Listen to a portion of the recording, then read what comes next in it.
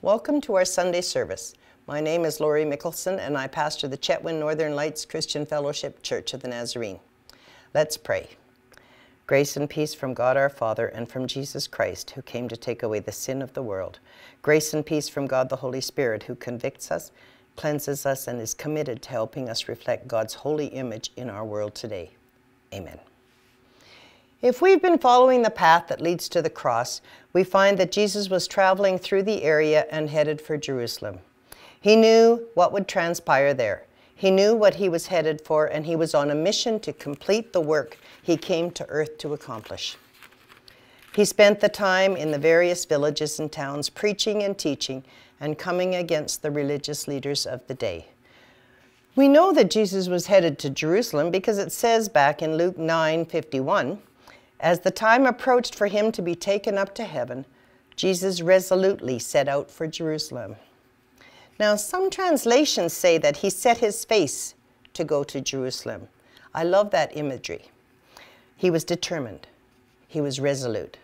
He was intently, purposefully, single-mindedly, unfalteringly, unflinchingly headed for Jerusalem. There was nothing, absolutely nothing, in this universe that could stop him from reaching Jerusalem and fulfilling his purpose of making a way for our salvation.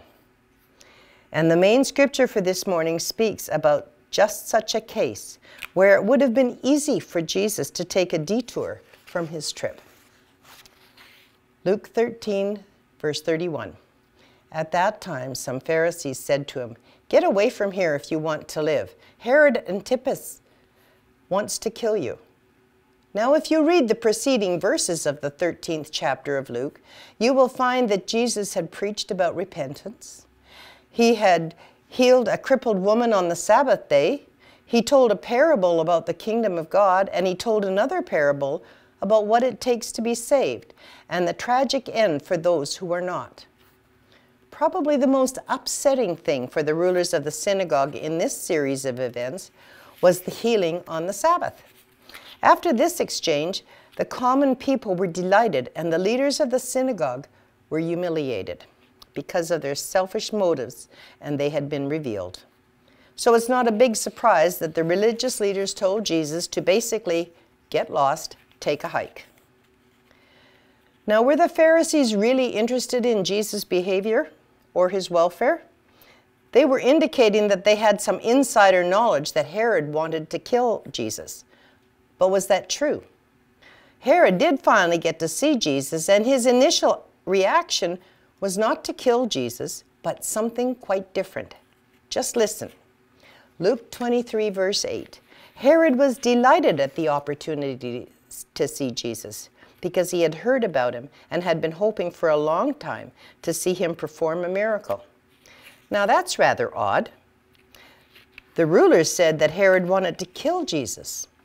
But we find that Herod was actually looking forward to seeing him. However, in all fairness, Herod was initially very concerned that Jesus might be John the Baptist resurrected from the dead. So we really don't know how Herod felt about Jesus at this particular point. All we know is what the Pharisees said. Now, if the Pharisees really knew of Herod's plans and wanted to help Jesus avoid Herod's grasp, it seems as if they would have given him some direction as to how to avoid Herod's men. For instance, if they knew that Herod's men were coming from the south, they might have advised Jesus to head north, east, or west. But they didn't. They just said, leave this place and go somewhere else. In other words, just get out of here. We've had enough of you and your parables and miracles.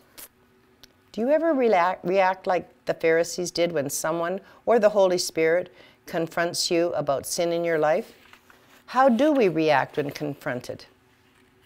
It may be a caring friend, a piece of scripture that you read, a sermon, or the conviction of the Holy Spirit during prayer. How do we react? Would we say to our brother or sister in Christ, leave this place and go somewhere else? Or would we be gracious and ask for their help and prayer in the matter? Would we turn our back on Jesus and keep sinning, or ask him to stay longer and help us with the problem? We can learn a lesson from these Pharisees, how these Pharisees reacted when confronted with their prideful response to the teachings of Christ. Jesus' work and death and his life would not be determined by Herod or the Pharisees. His life was planned and directed by God himself, and his mission would unfold in God's time and according to God's plan. With that being said, let's continue on with this great scripture. Luke 13, verse 32 and 33. Jesus replied, "Go tell that fox that I will keep on casting out demons and healing people today and tomorrow, and the third day I will accomplish my purpose. Yes, today, tomorrow, and the next day I must proceed on my way, for it wouldn't do for a prophet of God to be killed except in Jerusalem." This is exactly the result and the response of someone who is determined to go to Jerusalem, even though it means death. Why was Jesus so determined to go to Jerusalem? Why was he willing to walk into the jaws of certain death? What was the driving force behind this unwavering path to seeming destruction? Well, Jerusalem, the city of God, symbolized the entire nation.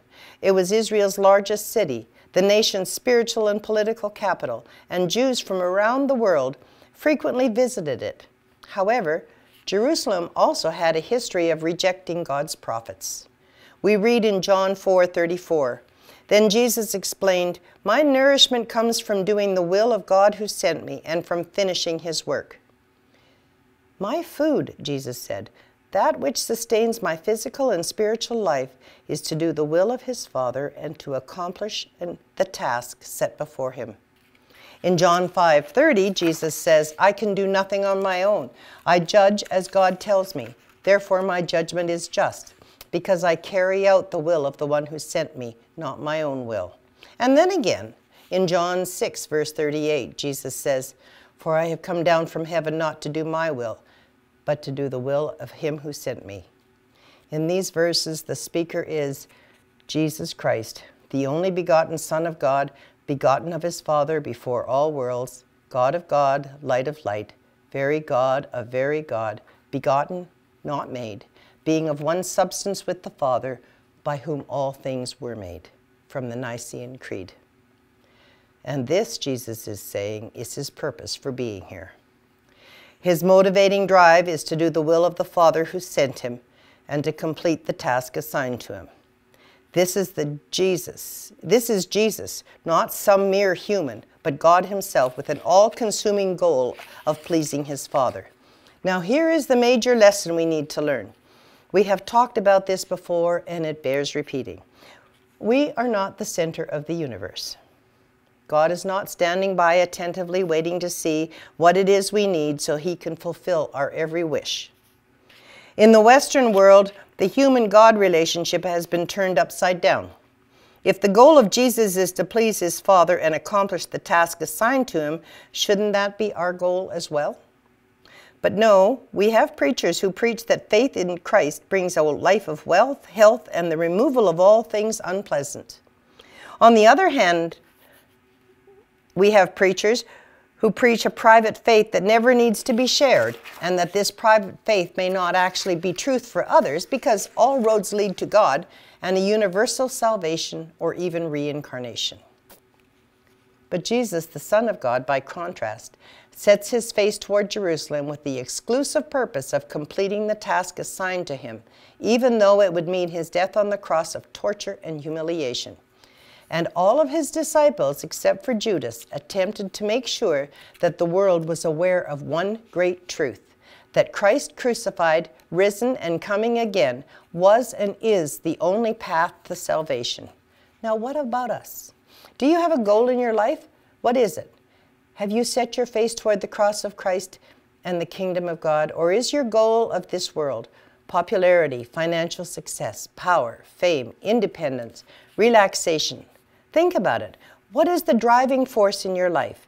If the last week of your life or my life was replayed for the world to see, what would they see as the driving goal? What would they see your face set towards? Think about what you've done in the work of the kingdom of God in the last year, besides attending church. Some of you have poured out your lives serving others for the cause of Christ. Some of you have set your faces toward the goal set before you. of accomplishing the will of the Father. Now, granted, that's been a lot more difficult this past year, with COVID biting on our heels and restricting our movements, but we still have neighbors. We still can connect with the lost and the hurting. To those of you who have set your faces, may the Lord bless you and increase your numbers. The final point we want to take a look at very briefly this morning is found in verse 34, where Jesus said, Luke 13, verse 34, "O Jerusalem, Jerusalem, the city that kills the prophets and stones God's messengers. How often I have wanted to gather your children together as a hen protects her chicks beneath her wings, but you wouldn't let me." In this great verse, we see the eternity of Christ in the triune Godhead. Here we see Jesus looking back over history, seeing how many times he had sent the prophets to his wayward children, beckoning them to return to him for their physical and spiritual lives, longing to protect them, sending messenger after messenger with invitations of protection and warnings of disobedience, and then finally coming himself in order to make all things plain to those of us who seek him with all our hearts. In my mind's eye, I can imagine the eternal Christ looking down from heaven over his chosen people, Israel, longing to be their God and for them to be his people.